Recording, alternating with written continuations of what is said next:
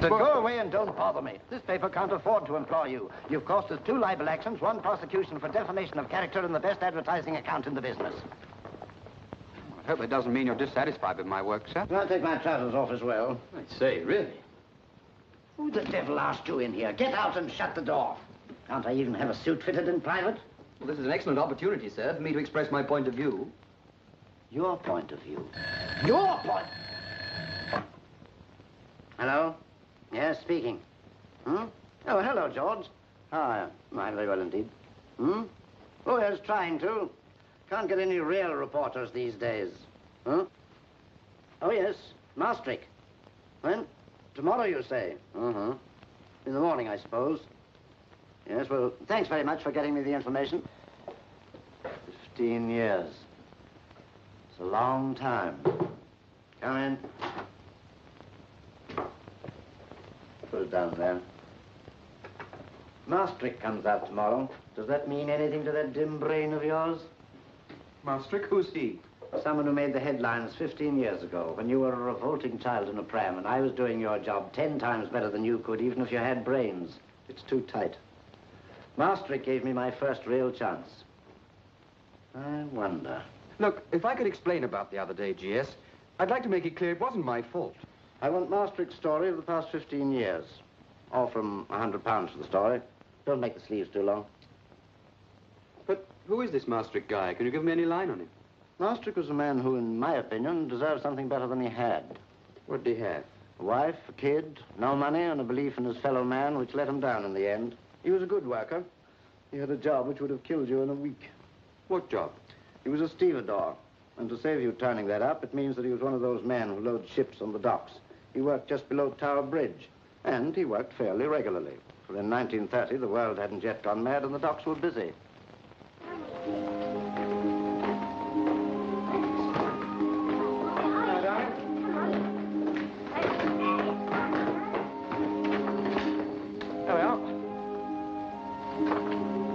Hello, where's your mum? Gone to the shops. Gone to the shops? Only time to do shopping, isn't it, eh?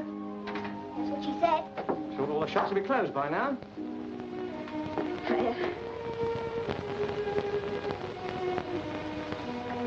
Fred, you do love me, don't you? Of course I do. Then take me away. I can't go on meeting you like this and having to leave you, go back to him. Sometimes I think he knows everything. About us, I mean. You're funny, too. How about coming out with me tonight? Oh, you know I'd like to, but how can I? Oh, tell him you're going to the pictures with a girlfriend. You look after the kid. You can have a couple of drinks and go down to the paddock. You know you like dancing. Yes, I suppose he found out. Oh, what if he does? He won't take you dancing himself, will he? Have a bit of fun while you can, that's what I say. Come on, Doris. Not afraid of him, are you? Well, your old dad's not too bad a cook, is he, eh? Jolly good. What did you do at school today? Sums. You get 'em right? No. What? My little girl can't add up. I can, but I get the wrong answers. Just like you. Like me? Why, I was always top of the class. What do you mean, like me? Well, I heard Mrs. Peterson say she didn't know why you couldn't put 2 and 2 together. You been a long time? We've had our supper. Oh, sorry, I met Mrs. Moore. You know how she talks. Couldn't get away from her. What about a cup of tea? There's some in the pot. No, I haven't got time. Time for what? Well, Mrs. Moore wants me to go to the pictures with her tonight. Huh? You going? Yes, I think so. You don't mind, do you? They got one of those new talking pictures on at the Empire. No, you go along and enjoy yourself. Change will do you good. Why don't you take Jill with you? You like to go, wouldn't you, Jill? Oh, yes, please, Mummy. Don't be silly, Jill. You know, it's long past your bedtime already. Go on, Doris. Let her go. It's Saturday tomorrow. She hasn't got to go to school. I'll tell you what, I'll treat both of you, shall I? No, it'll mean keeping her up too late. You ought to have more sense, Tom. But if you're a good girl, Jill, and go to bed now, perhaps I'll take you next week. Oh. Maybe your mum's right, eh? Now, go on, off you go. If you behave yourself, I might find you a penny of some sweets in the morning. Good night. Don't forget old Jack. Good night, Daddy. Good night, Mummy. Good night, dear. I'll come up in a minute and tuck you in. Well, I'm off now, Tom. Well, you going already? Yes, it starts at 7. I don't suppose I'll be late, but don't wait up for me. All right, will you buzz off and enjoy yourself? No, Tom. Just on my lips. Well.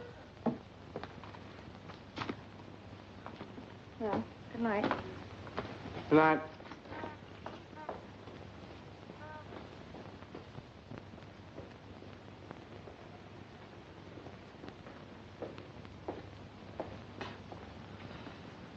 Hello, Sam.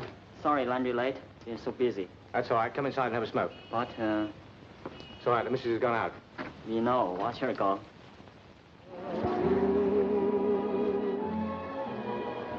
Whatever betide you, I'll be beside you, faithful, constant,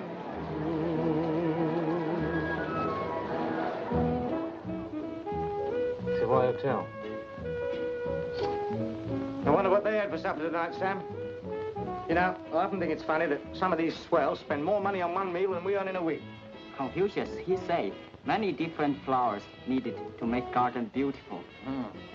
Your friend Confucius has got an answer for everything, hasn't he, eh? Confucius, a great consoler. Consoler? What do you want with consolement? You must be making a packet of money with that laundry of yours. Confucius say, little bird of happiness cannot fly when winds weigh down with gold. Not much chance of us being weighed down like that, is there, Sam, eh?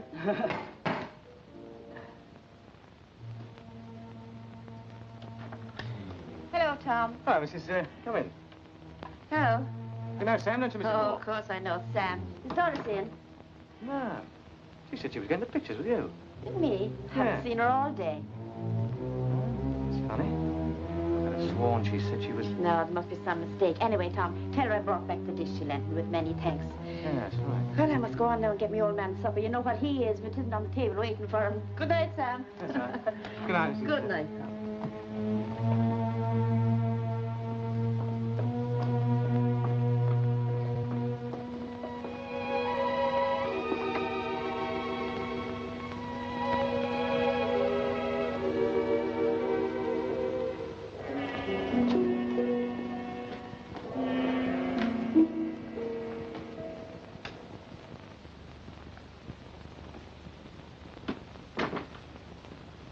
Did you enjoy the pictures?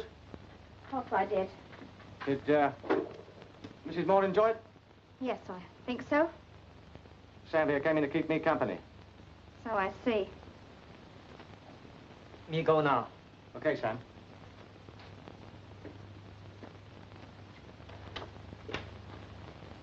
Oh, by the way, Mrs. Moore called in this evening to return that dish you lent her.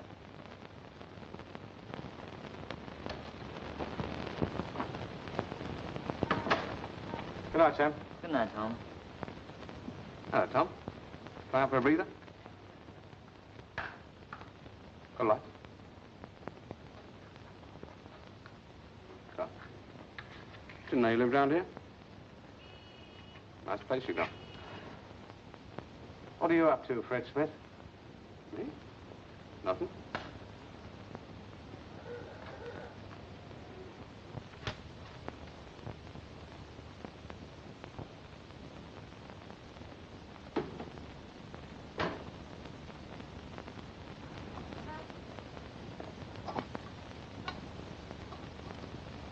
How long have you known Fred Smith? What do you mean? He was hanging about outside when I went out. Well, what's it got to do with me? Who did you get to the pictures with tonight? What are you trying to get at, Tom? I ask you, who were you with at the pictures? I told you, Mrs. Green. You said Mrs. Moore. Are you trying to make me out a liar? I told you, Mrs. Green. And if you don't believe me, why don't you go down and ask her?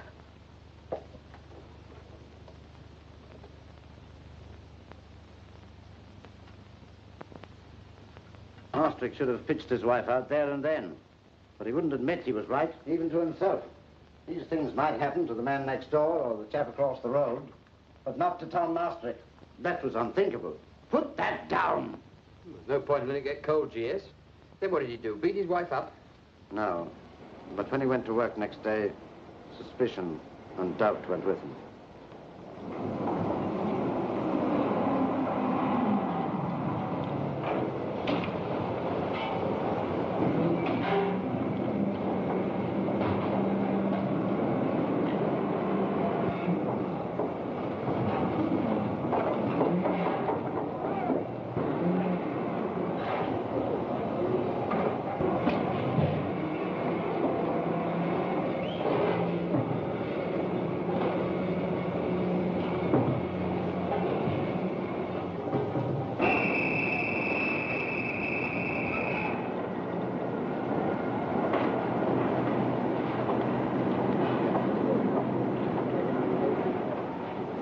them talking pictures, Tom? No. I did. Saw the one they got at the Empire. Last night? How could I? You saw me yourself last night. You know, I think them talking pictures are a good idea. Don't have to keep reading all the time. See, I'm not a scholar like you, Tom. Cheer up. What's the matter with you? Something wrong at home? Having trouble with your wife? Steady on, Tom. If that had hit him, it would have bloody well killed him. Yes, a good job, too.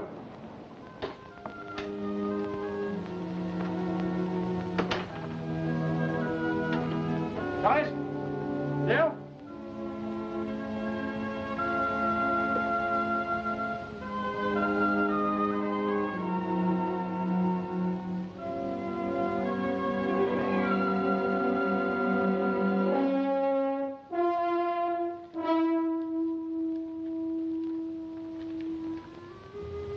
Dear Tom, I have left. I can't stand this life any longer. There's someone that cares for me more than you do. Jill is at Mrs. Moore's. Take care of her and don't let her think too badly of me. Don't try and find me, because I'm not coming back ever. Doris.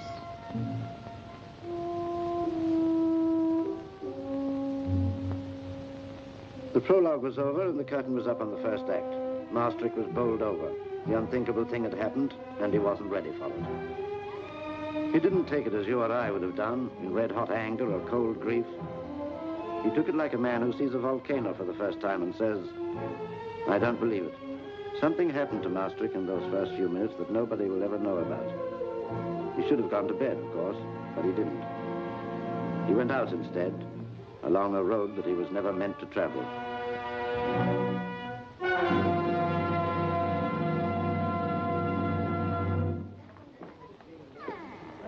Hello, Doris.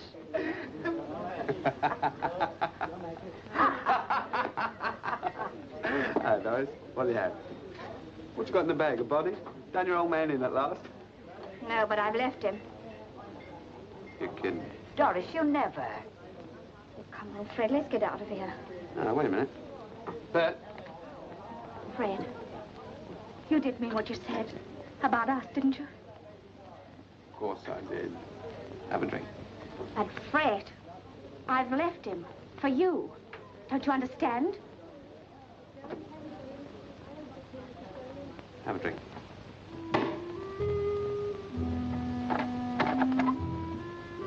Oh, hello, Tom.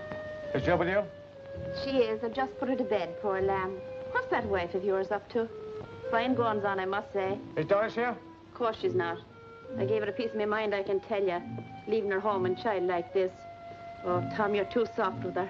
Did she tell you where she was going? She did not, but I can give a good guess. She's been carrying on with that fella for weeks. Disgraceful, I call it. What do you mean by carrying on, Mrs. Moore? What I say. The whole street's talking about it. But you're so slow, you can't see what's going on under your very nose. Swallowing all that stuff about her being out with me. She's my wife. Is she? Hello, Tom. Why don't you do something before it's too late? What can I do about it? You can go and buy yourself a drink at the North Star, can't you? Well, what are you waiting for?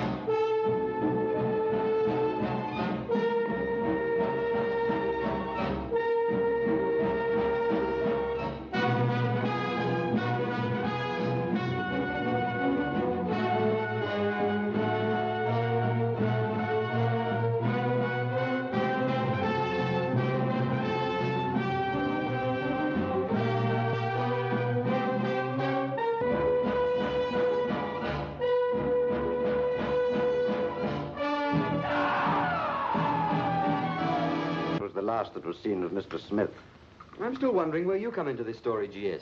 Seems to know an awful lot about it for somebody who wasn't there. I know all about it because, although I was only a cub reporter in those days, I happened to have the rather old-fashioned idea that my job was to get stories instead of missing trains. There was hardly anybody connected with the business that I didn't talk to at some time or the other. Maastricht seemed to have forgotten all about what I'd done. Started to wander around looking for Smith. His job didn't seem to matter anymore. In the meantime, of course, the neighbors had started to chatter. Well, you can say what you like, but Fred wouldn't just go off like that without telling me. Oh, good morning, Sergeant Howell. Can I get you a glass of something? No, thanks, Mr. Hancock. This is an official visit. No complaints about the house, I hope? No, not this time. I'm trying to check on the movements of Frederick Smith. And I thought maybe you could help. Him? No, I haven't seen him for nearly 2 weeks. No, neither has anyone else. If you ask me, he won't never be seen anymore. Oh? What makes you say that? Well, he was my lodger. I knew him better than most people. Fred wouldn't have gone Then off. you must be Mrs. Green. That's right. How'd you do? I was coming to see you this afternoon, Mrs. Green. Maybe you can save me a journey. When did you see him last? Nearly 2 weeks ago. And he was being chased out of this very bar by someone with a ruddy great sword. Mm-hmm. He was being chased by someone, was he? Yes, no names, no pack drill, they say. But since you've asked me point blank, I suppose I've got to tell you it was Tom Maastricht. Maastricht? It's rather a long story, really. Doris Maastricht was a great friend of mine. Tom give her a dog's life. Yes, right. Just a moment, Mrs. Green. Tom Maastricht wouldn't stop at nothing. If ever a man had murder in his eyes, he did. Attacked him without a word. Went fighting mad. Took my Chinese sword. Never found it again. I don't know what to think. But this I will say. If Tom done it, it's gone clean out of his head. I'm sure he don't remember nothing. Well, after all, you can hardly blame the poor fella. The way she was going on, it was something disgraceful, so it was. He very good man. Very good. If he kill, had good reason. I told him, if that dog had hit him, it would have killed him, I said. And he said a good job, too. Hello? Detective Sergeant Howell. This is the station sergeant from South End speaking. Yes? The body of a man answering to a circulated description has been found on the estuary mudflats.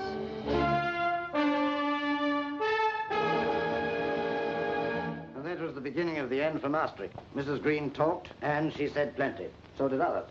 Some of it true, but most of it the release of a repressed desire for drama. Mr. Maastricht? Yes? Thomas Maastricht? Yes, what do you want? We're police officers. We'd like to have a word with you.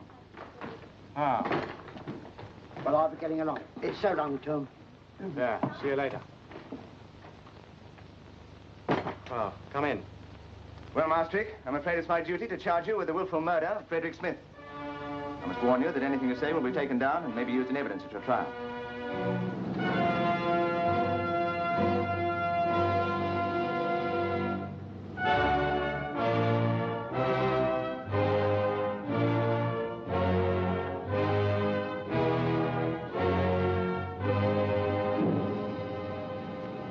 Did you see that man? What man? That fellow on that ship. It was Fred Smith. Take it easy, Maastricht. But I tell you, I've just seen Fred Smith. Yes, of course. That was him, all right. But don't you believe me? Anyway, I got the name of the ship he was on. The Chester.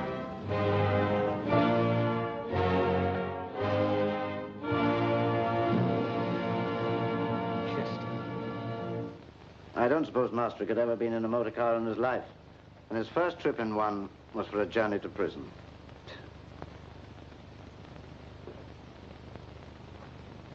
Well, what happened at the trial, G.S.? What happened?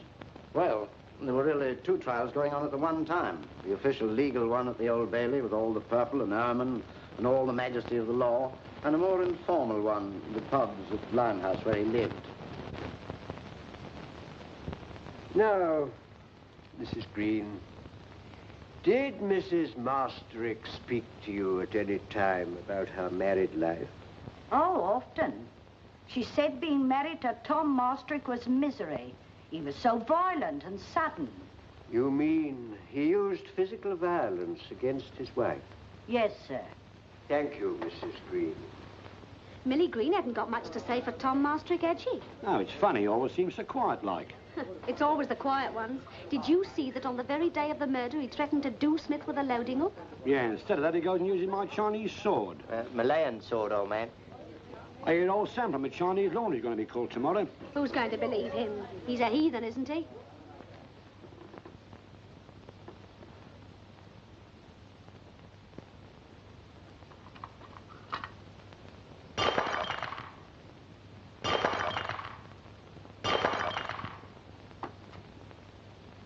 我对着我的祖先发誓，假如我说的话有一句话不是真的，而故意造谣生事，那我的灵魂就要像这些碟子一样粉碎，永远不会再加入我祖先的灵魂。Sam Wang Si swears by his ancestors that should he, in speaking the truth, manipulate it in such a way as to mislead his hearers, then may his soul be shattered, even as the three saucers have been shattered, and his spirit be for all eternity lost to the assembly of his ancestors. You are Sam Wang Si of the Celestial Laundry, Limehouse? 你是 Limehouse 洗衣店的 Sam Wang Si? Quite right. You were the prisoner's neighbor and knew him well. 你是这个罪人的邻居，你和他很熟？是，我跟他很熟。The witness says, yes, he knows the prisoner very well indeed. And in your opinion, is the prisoner a good man? Very, very good. And a good father and husband? He very good father. Very, very, very good. Then you think that he is not the type of man who could willfully kill a fellow creature? 你以为他不会故意杀人？他的人格是那样的完整，他觉得他势必要把他认为的恶人杀死。The witness says that such was Maastricht's integrity of character that he might feel himself bound to destroy anyone he knew to be evil. But fancy letting a Chinaman throw saucers about in court. A farce, I call it. Well, perhaps things will start to hum as soon as old Maastricht gets into the box, old man.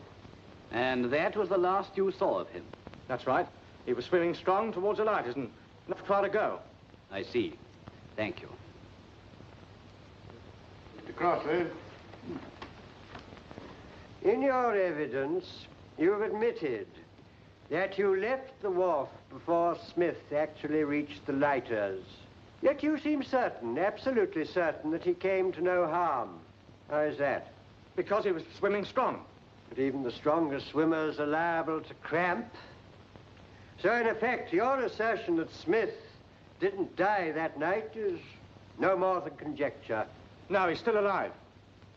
But that is merely your opinion. No. How can you possibly be so definite? Because I've seen him since. And it doesn't matter what you or anybody else says. It won't make any difference because I've seen him since. I tell you, I've seen him. You've seen him? That, of course, is interesting. Particularly as a few minutes ago you told the court that the last you saw of Smith was him swimming towards some lighters. When did you see him? When I was with the detective in the car. Oh, I saw Fred Smith all right, and he was on a ship called the Chester. You told the detective sergeant of this? Of course I did, and he said he'd checked up and he was told there was no boat with the name of Chester in the port of London, and had been for donkey's years. But I've seen it, I'll tell you, I've seen it. You know, I've got a nasty feeling that he's going to get off.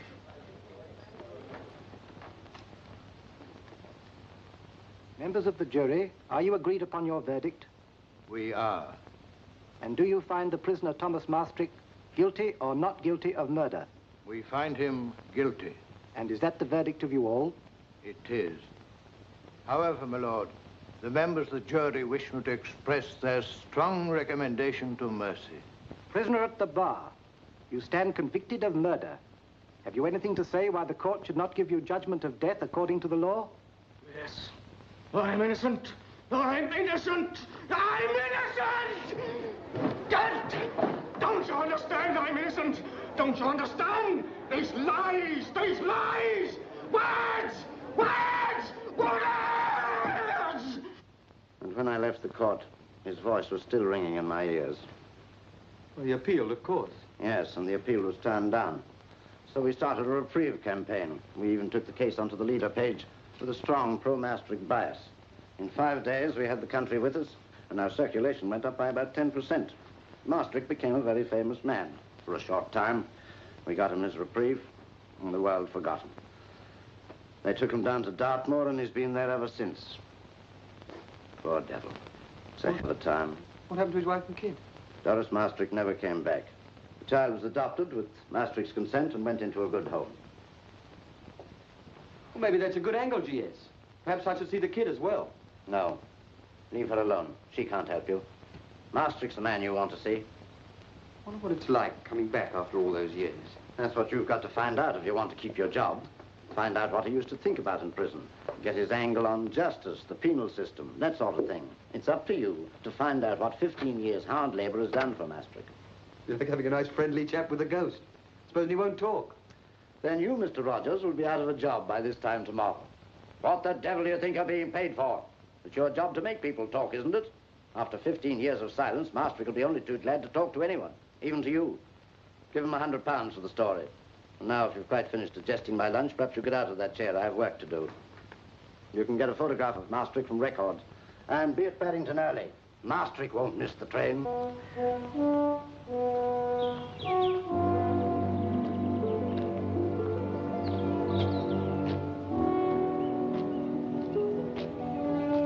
Yeah, but this train only goes as far as Plymouth. It doesn't say anything about London at all. Wait a minute, there's somebody we can ask. Pardon me, sir. Is this the right track to a London train? Yes, but you'll have to change at Plymouth. Oh, thanks. I'll sure be glad to see a big city again. Yes, it's pretty grim around these parts. You live here, sir? I did, but not anymore. I see you have a big prison here. We saw some of the boys working out in the moor yesterday. Tough-looking guys they were, too. Any chance of getting inside and having a look around, sir? Not unless you do a murder first, I'm afraid. Have you seen inside, sir? Yes, but then, you see, I am a murderer. Come on, Joe, let's go.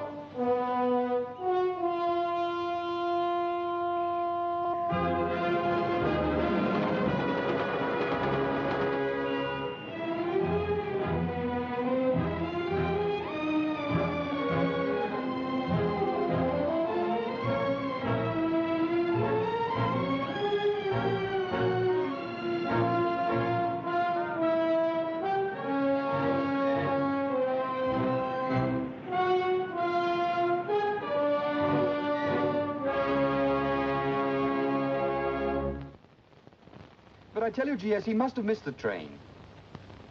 There's no sign of him anywhere. No, really? Maybe he's waiting for you under the big clock with a Japanese chrysanthemum in his hand, so that you can recognize him. Sorry about all that. One of my star reporters. Well, Maastricht, what are your plans now that you're free? Well, I came along to ask you about my daughter. Is she all right? Is she happy?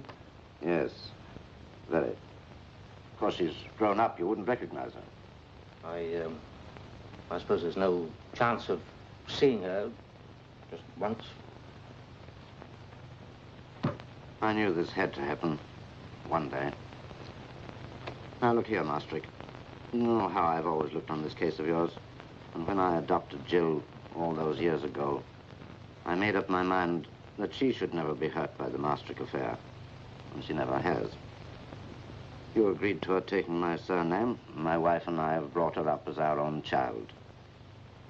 She doesn't even remember her real name. She's happy. And now, you want me to destroy that happiness by producing an ex-convict as her real father. Now, don't misunderstand me, Maastricht. I've no wish to hurt you. I'm only thinking about Jill. But can't you see that in 5 minutes you could destroy 15 years of happiness? Why not leave things as they are? I'm sorry. You're quite right, Mr. Sullivan. I know that you can do so much more for her that it isn't that. It's, well, I had very little else to think about all the time I was in there. But perhaps it is better your way. I'm glad. Now, how about you? You'll be wanting a job. Maybe I can help. No. No. I won't bother you any further. You've done quite enough for me already. Hello, Daddy. Hope I'm not interrupting something frightfully important. Look, darling, I've just seen an absolute dream of a hat. Give me £10 and I'll go away quietly. I do hope you'll forgive us, Mr... No, I'd like you to meet my daughter, Jill. This is Mr. Maastricht, a very old friend of mine. How do you do? Yes, I'm pleased to meet you, Miss Sullivan. It's the hardest thing in the world to make this father of mine write a check. I hope you don't treat your daughter so harshly. What about the £5 I gave you on Monday? I bought gloves with that. That's why I've got to have a hat to match. Well, this is the last you're getting out of me, young lady. Now run along. I'm busy. Well, I'm going, if you'll excuse me. Goodbye, Miss... Goodbye. Goodbye, Mr. Sullivan. Goodbye, Maastricht. Don't forget to come and see me if I can help at any time. Oh, and by the way, one of my staff will be contacting you about a matter that might interest you. Have a chat with them. Yes. Thank you.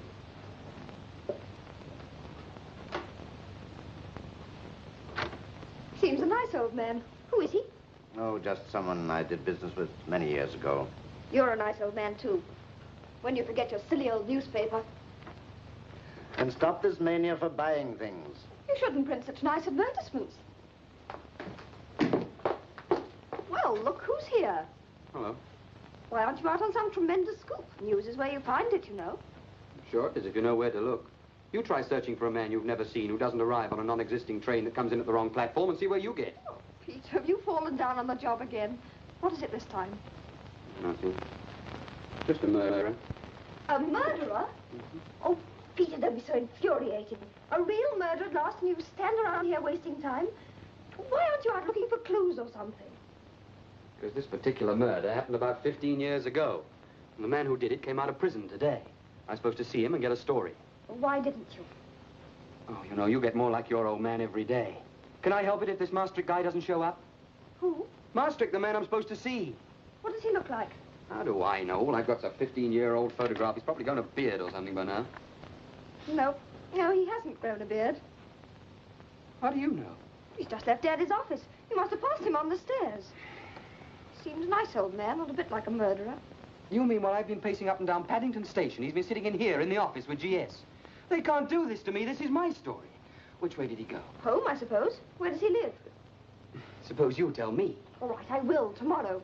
I'll ask my father tonight. He'll know. He knows everything. You're telling me. What would you do without me? This is the 5th time I've saved you from getting the sack. Now, come on. Take me out and buy me a cup of tea. Okay. Got any money?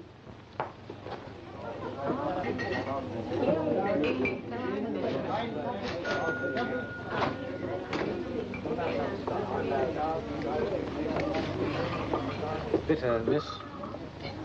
Oh, miss, excuse me. Do you ever get a Mr. Fred Smith in here? Fred Smith? Yes. No, don't know anyone of that name. He used to come in here, oh, quite a lot, about 15 years ago. A little before my time, I'm afraid. I see.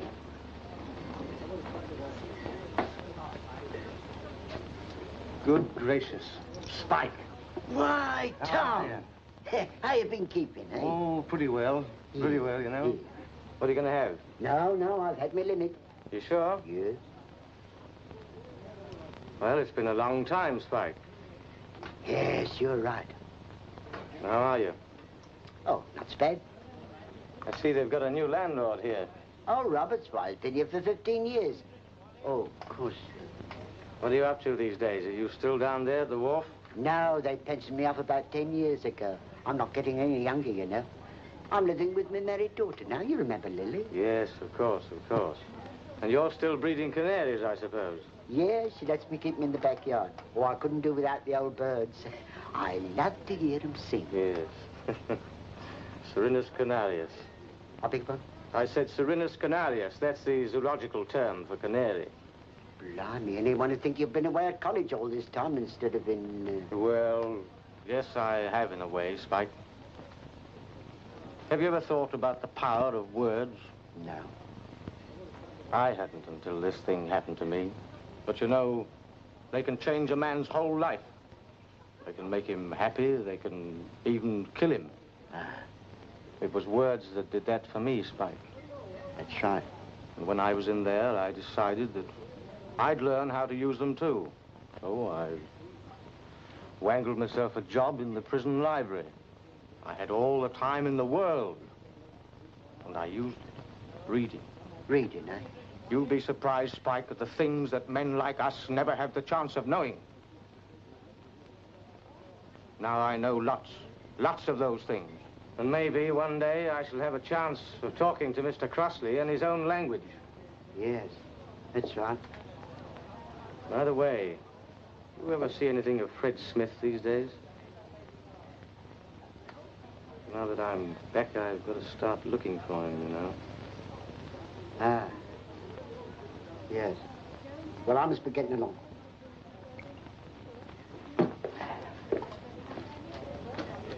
Goodbye, Tom.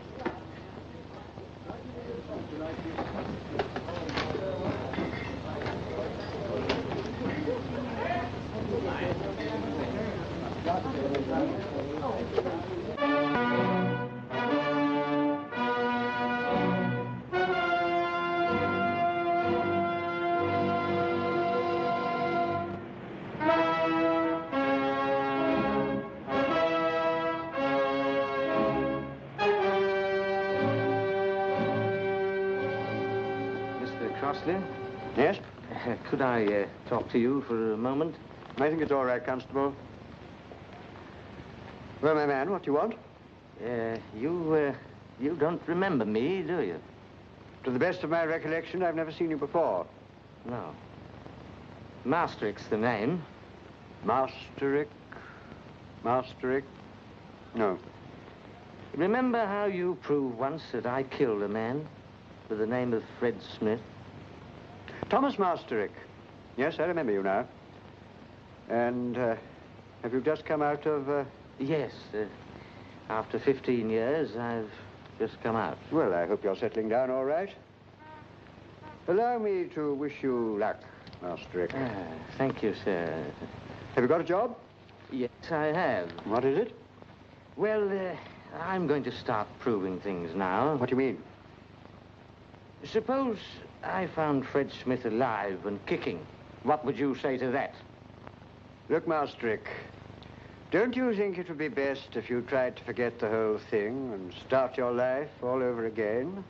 I was quite happy with my life before, only you took it away from me. I know that Fred Smith's alive, and I'm going to find him. Well, if you should succeed, naturally, I shall be very interested to hear of it. Don't worry, you will. How can I get in touch with you? Here's my card. Oh, thank you. And when I find Fred Smith, it'll certainly prove how wrong you were, won't it? Yes, I think I can concede you that.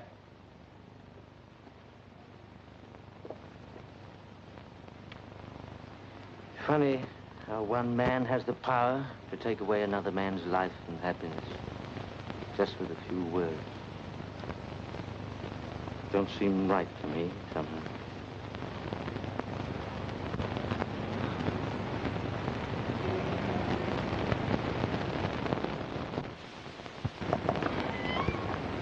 Why, Mr. Maastricht, isn't it?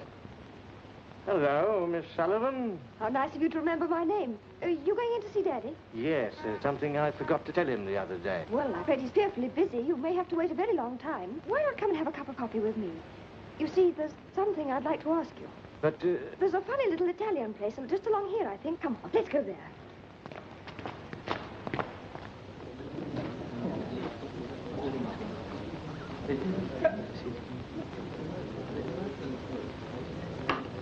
Thank you. I know it's frightfully rude of me dragging you off like this, but it's really important. I want you to do me a great favor. You see, that is my friend, if he doesn't get a story from you, he'll get the sack. He's a newspaper reporter, and he's been told to get the story of your life while you were in prison, that's what you're trying to say, isn't it? Well, yes, Mr. Maastricht. Did your father say anything to you about me? Oh, no. No, he'd be furious if he knew I was here. I'm just trying to help Peter. That's the friend I was telling you about. You're rather an elusive person. We never thought we'd find you again. You'd get money for the story. They'd pay you well, I'm sure. They've got plenty. Is it so very important to you that your friend should get this story? Well, it would save him from getting the sack, and it might help him onto something really important next time. I see. After all, 15 lost years aren't very important, are they? Oh, I'm terribly sorry. I didn't mean it that way. Please forgive me. I know. Of course, of course. He should have the story. But I'm afraid it's going to be rather dull. Oh, don't you worry about that. Peter will soon make it interesting. He's a good journalist, really, well, Father just won't give him a chance. Then we will, shall we? Dad is a dear, really. There couldn't possibly be a nicer father, but, well, he's got printer's ink in his blood. He looks upon people as though they're just headlines. Does he think of you like that? Oh, no, he just spoils me. You see, I'm the only one who really understands him. What was he like all those years ago when you knew him? Oh, just the same, just the same. As a matter of fact, I was his first big story. And perhaps later on I shall be able to give him an even bigger one. And what will that be? The last chapter of the Maastricht case. Would you like to hear it?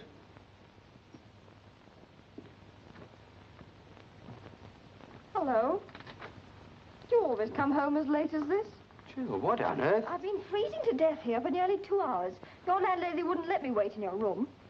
What do you want? Look, Peter, when somebody commits a crime but doesn't really, and then later on they find out he didn't, because the dead man's really alive all the time, only he didn't come forward when they knew he wasn't dead, what would happen? Look, suppose you go home and have a nice sleep and you'll feel better in the morning. Peter, stop talking nonsense and listen to what I'm saying. All right, go on. Now, first of all, have you written the Maastricht story yet? Of course I haven't. He's just disappeared into the blue. I had a cup of tea with him today. You what? As I told you before, Mr. Rogers, news is just where you find it. This is no time for fooling. How did you find him? Did you get a story? I did better than that. Do you want to be in on the biggest scoop of the year? What do you mean? Maastricht never committed that murder. He's quite innocent. It's all a mistake. And now he's out of prison, he's going to prove it. And you ought to be the first one to know about it. This is the chance you've always wanted. Who's told you this beautiful fairy tale? Maastricht himself. I thought so. Did you ever know of a criminal that wasn't innocent in his own estimation? But, Peter, I know he's telling the truth. Oh, yes, yes. How much did he try and borrow? Well, if that's the way you're going to take it, I'm very sorry I've wasted your time. Thought it might help. No, well, it has. At least we know where he lives. Got his address. Oh, don't say you forgot to ask him. Oh, Peter, I'm terribly sorry. This other story seems so important. I never thought... It doesn't matter. Oh, but it does. Wait a minute. He'd be out on ticket of leave, wouldn't he? And where would that take us? To the police, of course. Come on. Wait a minute. Where are we going? Limehouse. Yes. Yes, all right. I've got some money. Come on. Hello there. What do you want? Is this Bryant's Wharf? That's right. Are you, Mr. Woody? That's right. I was told that you might be able to help me. I'm looking for a fellow. He was a donkey man, and sometimes he worked ashore. Smith was his name, Fred Smith. Fred Smith, a donkey man. Did he happen to be a black-haired fella? That's right. Chap with a lot of gab, sarcastic-like? Yes, that's it. A bit on the short side and swaggered when he walked? That's right, that's him, yes, yes. Where should I find him? You won't. What do you mean? 'Cause he's dead, see? Killed. Murdered. Years and years ago. You're a liar. You're a liar. He wasn't murdered, and no one can make out that he was murdered. What's the game? Are you gone crazy or something? Listen, I tell you, I didn't kill him. And stop making that noise, you fool! Here, wait a minute. What's the game? Not so fast. On ticket of leave, you say? Masters. Is that the man? No, Maastricht. Oh, Maastricht. No, nobody of that name on license here. This is where he used to live. Yes, we thought... Well, when do you say he came out? 2 or 3 days ago. Oh, why not come back on Friday? He may have been in by then. Well, where do we go from here? This is your party. You're the boss. All right. Please, you must believe me. All right. Why, Mr. Maastricht. I found this man in suspicious circumstances running away from Bryant's Wharf. That's right, he's mad. Quiet. What have you got to say? I haven't done anything, sir. I was only looking for somebody. What is the charge against this man, Woody? Well, I don't rightly know. He's queer. What do you mean, queer? Well, he started shouting and... Well, what about it? Is it a crime to shout? Did he do anything else? Has he attacked you? Has he stolen something? No, sir, but... Well, then what have you got against this man? You've had him brought in here, you've got to charge him with something. You can't go about arresting people just because they feel like shouting. What's he done? Nothing, as far as I can see. Just a minute. In fact, this gentleman has a very strong case against you. Defamation of character, wrongful arrest, and detention. And in case you don't know it, my good man, the penalty for that... Yes, sir, but I never... It's too late to make apologies. Damage is done. Would you like me to take this case, sir? I'm a solicitor, and I'm entirely at your disposal. No, We can reclaim very heavy damages. But look here, sir, I never wanted to make no trouble. And if you don't mind, I think I'll better be getting back to the wharf. All right, my man. You may go. But let this be a lesson to you. Yes, sir. Thank you, sir. You may not get away with it so easily next time. No. How am I doing? Fine. Do you mind if I have a word now? Not at all, Sergeant. Go ahead. It's your police station. Thanks. Well, as a man of law, you are doubtless aware of the penalties for interfering with the police in the execution of their duty. I should think tonight's bit of oratory will cost you about 10 years. Or 10 shillings. Charlie, give the gentleman the box. Oh, Sergeant, you are a kind man. Don't you think so, Peter? Charming. Oh, I went with an orphanage anyway. The time I opened my big mouth, I put my foot in it.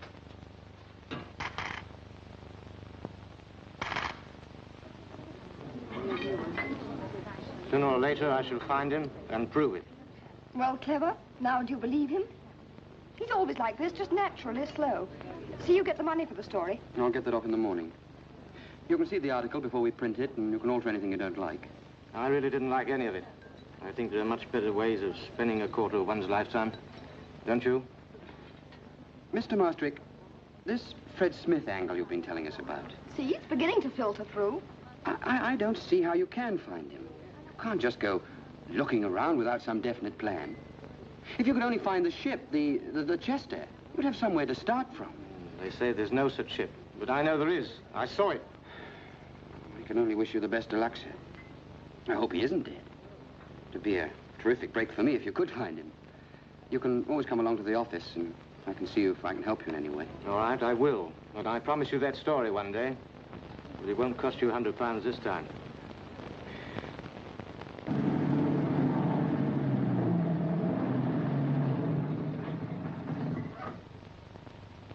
Peter?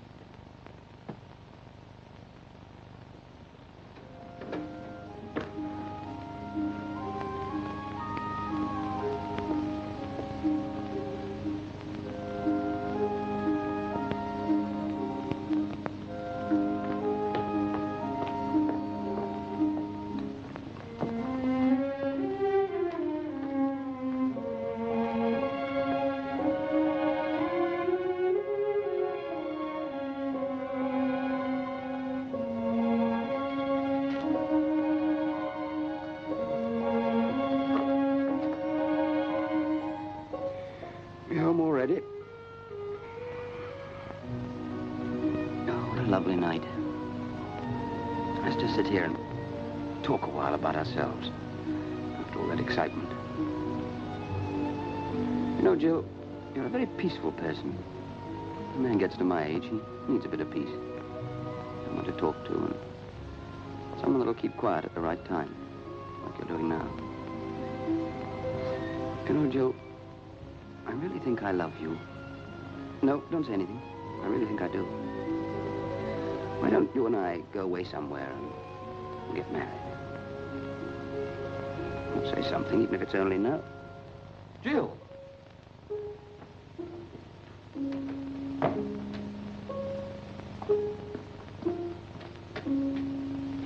Jill, where are you? Don't make so much noise. You'll wake everybody up. What are you doing in there? Where are we? Just wanted to have a look at it, that's all. This is where he used to live. Where who used to live? Maastricht. I jotted down the address while he was telling you that story. Funny, isn't it? We're standing in the place where it started all those years ago. What's funny about it? It had to start somewhere. I couldn't care less where it started. Where it's going to end that worries me. But, Peter, in a way, part of it did end here.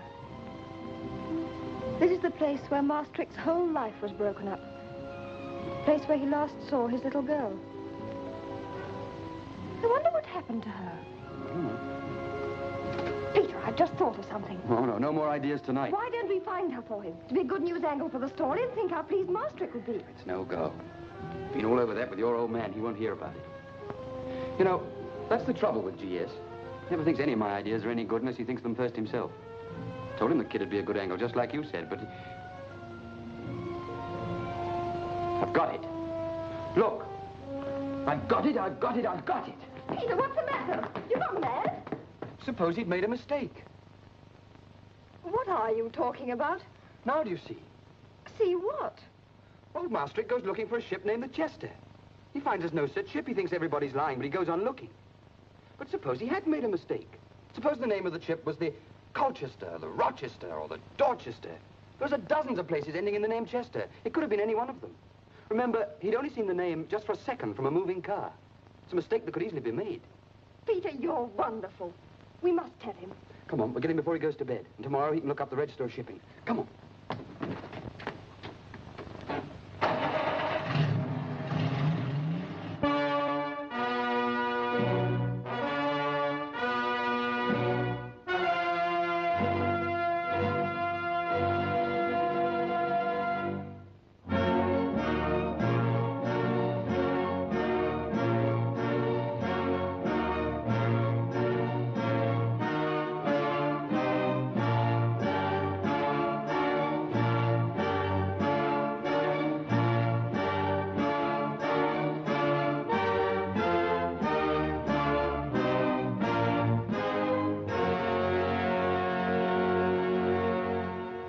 We did have a chap named Smith once, but he wasn't a donkey man. He was a greaser, if I remember right. And I don't think his name was Fred. Might have been, but I can't remember. A dark man? Now, should I know? It's years ago. I only remember his name because of his shouting. That's right. Yes. He used to have terrible nightmares at night. Keep us all awake. Shouting and yelling. Thought somebody was running after him, trying to kill him every night. It's all coming back to me now. He used to shout in his sleep about a bloke named Masters or Masterson or something. Yes, that's right. That's right. Where should I find him? How should I know? It's donkey's years ago. Wait a bit, though. He used to have a girl or something ashore down Tilbury way. Old Eddie'd know about that. He used to be pretty friendly with him once. Eddie, got a minute? Eddie, you remember that chap that used to have the nightmares on the Trinidad run? Yeah? Used to be pretty friendly with him once. Remember what he did with that girl of his? You know, the one that used to kick up all that fuss when he went around with other women. A dark bit with a bad temper. Remember where she lived? This is the room. You ain't one of her friends, are you? I don't think she's been up very long. I'll give her a call. Doris, somebody wants you. Make yourself comfortable. She'll be down in a minute.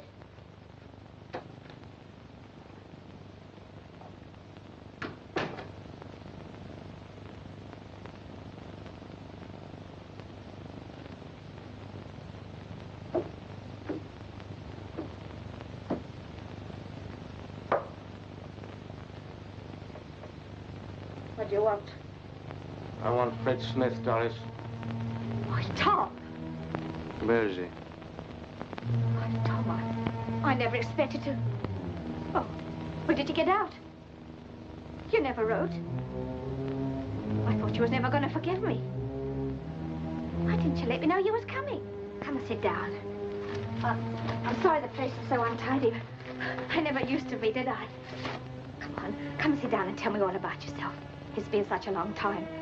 Where's Fred Smith? Don't let's talk about that rotter. He's caused us enough trouble, hasn't he? Let's forget about him. You're back now. That's all that matters, isn't it, Tom? Everything's gonna be different now. I know what you've been through for me. But I'll make it up to you, honest I will. I'm sorry you found me looking like this.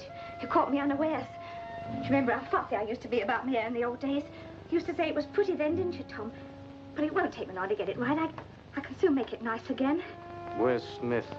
Fred Smith, that louse. I ate him. He broke up our life once, but he's not going to do it again. Nobody's ever going to come between us now. You're not going to give me another chance, aren't you, Tom?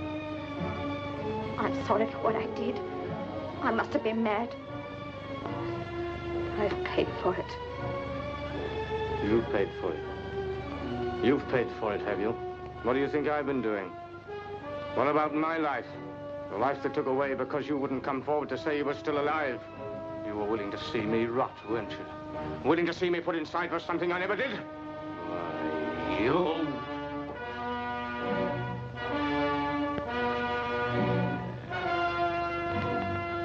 What's the use? Where is he? He left me 5 years ago.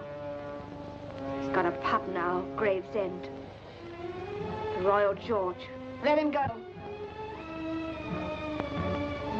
Let me give you a drink. I'll have one too. A drink to the future. Our future, Tom. By the way, how's Jill?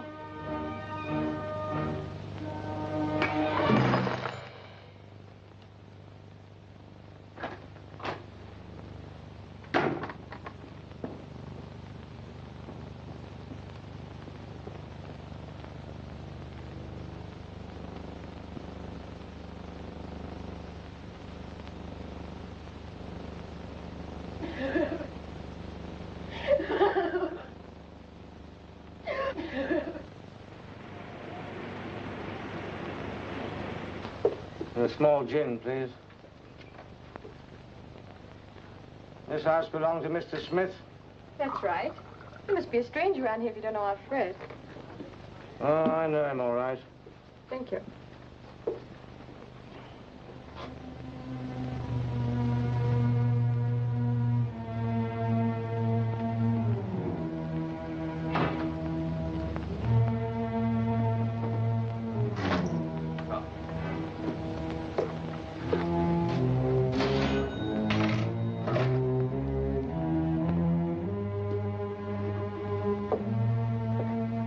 Evening, Charlie. Evening, Fred. Double gin, please. No doubles, mate. Let's have a single one, then.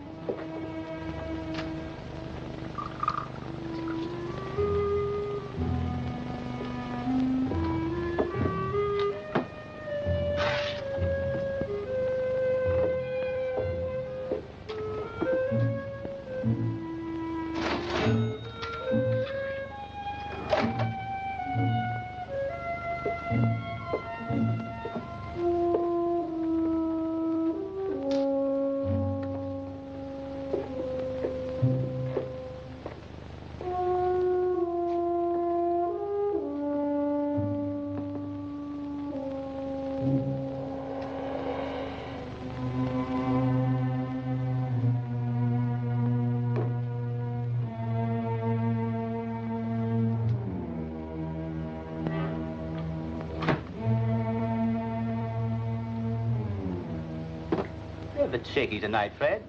You seen a ghost or something?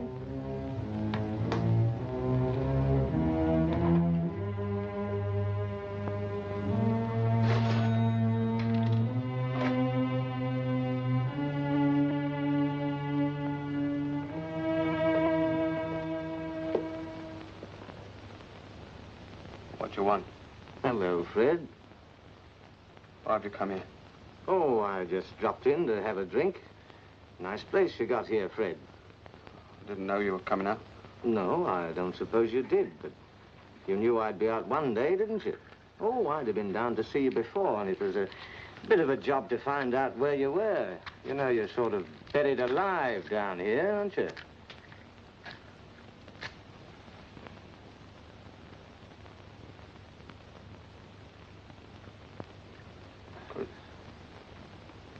Could you use a tenner, Tom? No, thanks. You're not sore at me, are you? Why should I be? After all, there's never yet been a sore that took 15 years to heal. I'd have come forward before. Time of the trial. Only I was at sea. I didn't hear about it until it was too late. Too late for what, Fred? Oh, to explain. I see. How's Doris? Oh, she's dead. Dead? 5 years ago. Why don't you take the tenner, Tom? 15 into 10 won't go, Fred. You ought to know that. What do you mean? Well, £10, that's 200 shillings, divided by 15 is about 13 bob, isn't it? Is that all you think I'm worth, Fred? 13 shillings a year? Besides, it's not a very lucky number, is it?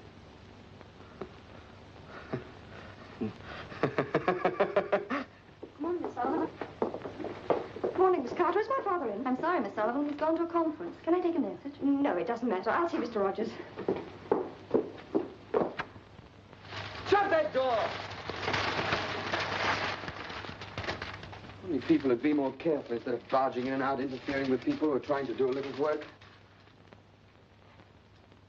Hello. Hello, Peter. Is this a private game, or can anyone join in? Everyone is joining in. So this is the way you write your masterpieces. I always work on the floor. You have to be a Chinese reporter. Is it easier that way? It is here. What are you writing now? How to give baby his first bath by a young mother. Peter, you've been holding out on me. Always left holding the baby in this place. What did Daddy think of the Maastricht article? Don't talk to me about that old man of yours. What's he done now? After all the trouble I had getting that story, he's decided he doesn't want to use it. Just wanted to give Maastricht £100. Well, that's kind of him. Shows he's got a soft heart. The soft thing about GS is his teeth. I can always get on with my baby craft. Trouble with you is you don't know how to handle Daddy. He's a lamb, really. Why does he always go about in wolf's clothing? Oh, I'm sorry, my darling. What did I do to you? You wouldn't believe it if I told you.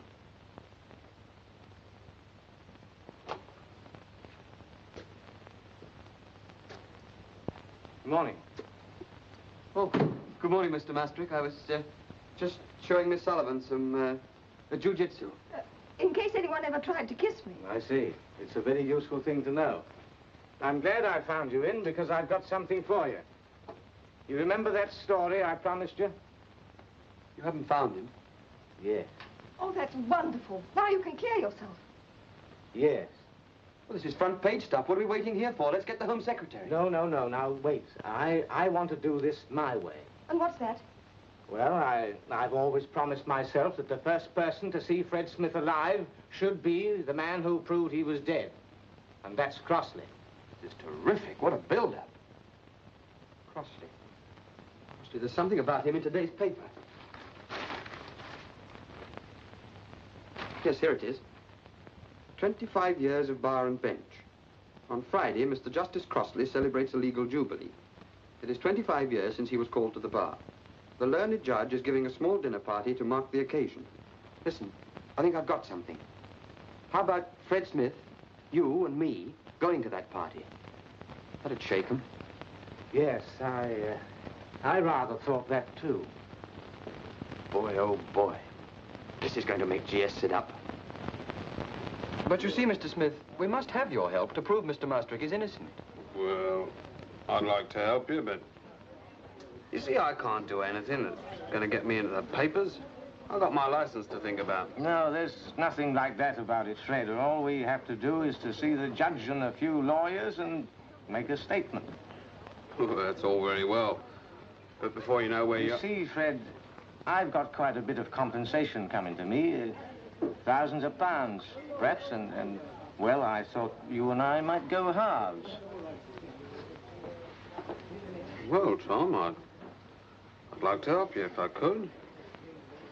You'll have to give me a day or two to think it over. I don't know about that. This judge fellow's expecting us tonight, and, well, if you can't come along, I shall have to go alone. Yes, and then you'd have the police and reporters and everyone down here, and we don't want that, do you? You on the level, Tom? Not splitting the cash? Of course I am. 50-50. All right. I'll come.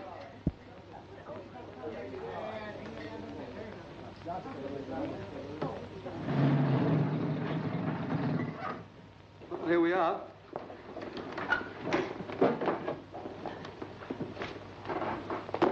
Shall I wait here? Yes, it won't be long. You sure it's going to be all right, Tom? Of course it's going to be all right. Well, come on in. Let's get it over. Yes, let's get it over.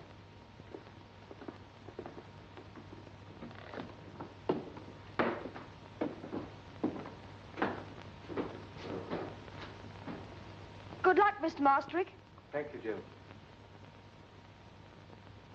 I think I can say, my dear fellow, that in all my 25 years' experience of criminal courts, I know of no doubtful charge in which the prisoner has not been given the benefit of that doubt. What is it, Blender? There's a man called Maastricht outside, sir. He says it's important and that you would see him. Well, that's extraordinary. The very man we've been talking about has just arrived. Have him in, Crossley. He's probably only come to beg a favour. No, I told him if he ever got any news to come and see me. He's accompanied by a man named Frederick Smith, sir. What? That's the name of the man he murdered. Show them in. Maastricht served a life sentence for killing the very man he has brought here tonight. Good evening, Maastricht. Good evening. I must say this is a great surprise to me. Yes, I expect it is. And this is Frederick Smith, is it? Yes. Yes, sir. I take it you will be able to prove this gentleman's identity? I can. So you are actually the man whom Maastricht was once accused of killing? That's right, sir. Well, I couldn't come forward before because, well, I didn't know about it, see? Well, Maastricht, every one of my guests here tonight is intimately connected with the profession of law. In fact, I doubt whether any man ever had such an array of legal talent disposed to help him. I see. And how do you reckon to help? Can you give me back my 15 years? That, I'm afraid, is beyond our power. All right. Then what are you going to do? It's evident, of course, you have a first-class claim against the state. Claim? Claim?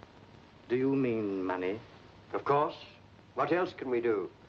There's no return to yesterday. Yes, yes, Crossley, but before you go any further, perhaps I might interpose a few remarks. We at this table are all members of the same profession, and the duty of each of us lies in the interests of justice. No one doubts that from time to time there are miscarriages of justice. Its laws were made by man and are therefore not perfect. Oh, surely, my dear fellow, it's man who's not perfect. The laws are all right. It's the people who break them who are wrong. But I never broke any law. Yes, my good man. But surely Selby was talking about specific cases in which, for some reason or other, a definite... Never mind all this talking. What about my 15 years? I remember in Rex versus Hartigon, it was clearly proved My dear chap, you can hardly cite Rex versus Hartigon as a precedent for the reversal of a verdict. Now, if I remember rightly, surely... You never remember anything rightly, Ferrers, unless you got your clerk to remind you. As I was saying, in Rex versus Hartigon, the Lords of Appeal laid it down quite clearly stop that... it. Words, words, words. It was words that got me into jail and robbed me of 15 years of my life. I told you in that courtroom that I never killed Fred Smith. But you wouldn't have it, would you? Because in so many words you proved I had. You lagged me for 15 whole years for something that I never did. You robbed me of my home and stole my little daughter from me. You did it all with words. You turned me into a dead man that had to go on living in a world that I never made.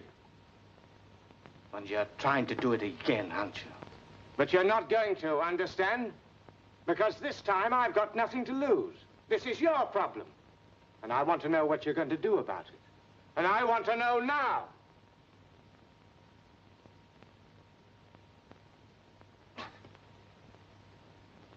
You don't want to help me, do you? No. I'm a closed account, aren't I? I'm something you'd all rather forget. Because a 15-year-old mistake is best forgotten, isn't it? But I didn't forget. No.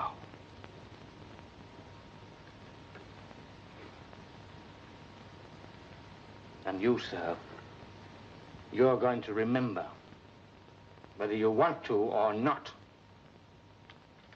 If you persist in this extraordinary attitude, Maastricht, we shall, I am afraid, find it very difficult to advise you. It wasn't difficult to advise the jury that I was guilty, was it? You were pretty certain that I'd done that murder, weren't you? But I hadn't, see? Although you had me punished for it just the same. Well, what about Fred Smith? Nobody punished him, did they? Nobody sent him to prison. They couldn't punish you, could they, Fred? Do you know why? Because you're dead. You're a dead man, Fred. Ask Mr. Crossley. He knows. His words made you a dead man as surely as they took away my life. And nothing you or I can say will make any difference, because you're dead. The law says you are, and the law can't make a mistake, can it, Mr. Crossley? But there is a mistake here, and you and I have got to put it right. You know, the law today is the same as it was 15 years ago, when it said you were dead. And the law is the law. You do understand, don't you? No, Tom. Don't do it.